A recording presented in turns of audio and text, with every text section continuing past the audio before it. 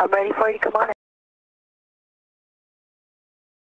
Okay, Clay, do I look like I'm in a good config for egress? PRQ's in, PGQ's in. Dave Williams about to move out of the Quest airlock. Those particles that you see emanating from the airlock is said by the EVA officer Paul Boehm in Mission Control to be particles of water from the crew's sublimators on their spacesuits.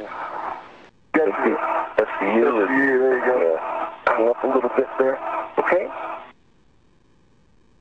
The suits are in good shape, according to the spacewalk officers here in Mission Control. ATC. I'm just out of the airlock right now, and I'll get in config to get the waste tethers all hooked up, the safety tethers, I should say. Okay.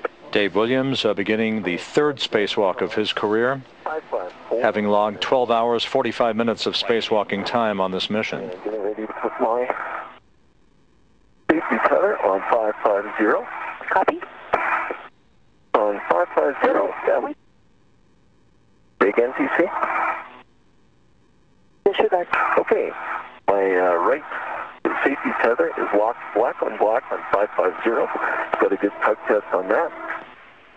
Tracy, Houston on the big loop. It looks like we're seeing water or something coming out of Dave's suit. We're wondering if you can have him take a look around, see if he sees any of it.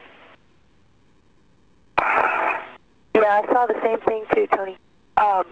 Hey, Dave, pause for a sec and take a look around your suit. But yeah, if you could make your way.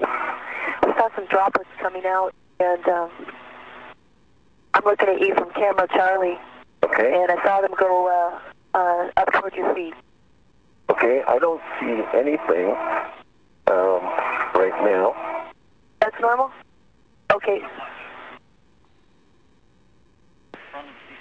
And Tracy, Houston on the big loop. So it was coming. We'd like him to look at the front of the DCM where the